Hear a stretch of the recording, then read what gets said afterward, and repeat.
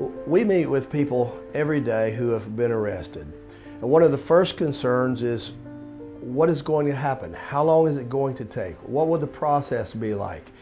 And we explain to them, whether it's a misdemeanor or a felony, that it is not just a court proceeding, it is a process. And you're probably going to go to court a handful of times before it's over, and it may take a year.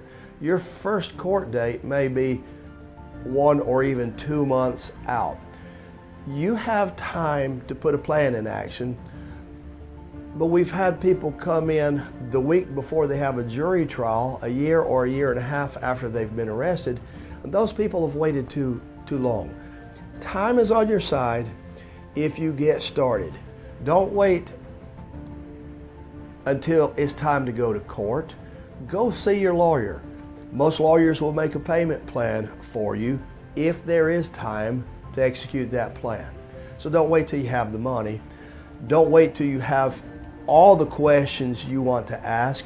You'll think of more later. Write them down. But talk to a lawyer. Find out what your options are. You have options.